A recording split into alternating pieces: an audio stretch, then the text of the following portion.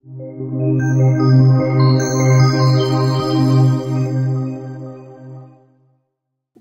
up everyone, Drew Pickens here. We have a Cydia tweak review. This one's on QuickPhoto. You can find this one inside the Cydia store for $3.99. And what this tweak allows you to do is it'll simply give you the option to add your photo library to your keyboard on your iOS device.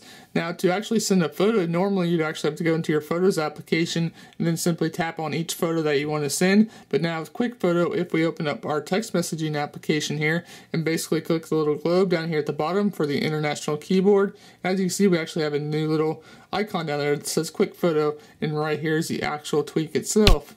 And here's all of our photos on our iOS device. So this is actually the camera roll right now that you see on your actual timeline, and that is all of your photos. And if we scroll on over here, you can see we actually have the last 12 months, we have the last import, we have the last album, Instagram, my photo stream, so on and so forth. There's a lot of different stuff that you could actually do. Let's say you wanted to send an actual photo, so we'll just click on that one. As you can see, it brings it up to the camera roll. You don't have to sit there and check each one. You can just go ahead and like customize it to your liking within here, and you can send basically anything you want to that person, and it automatically sends.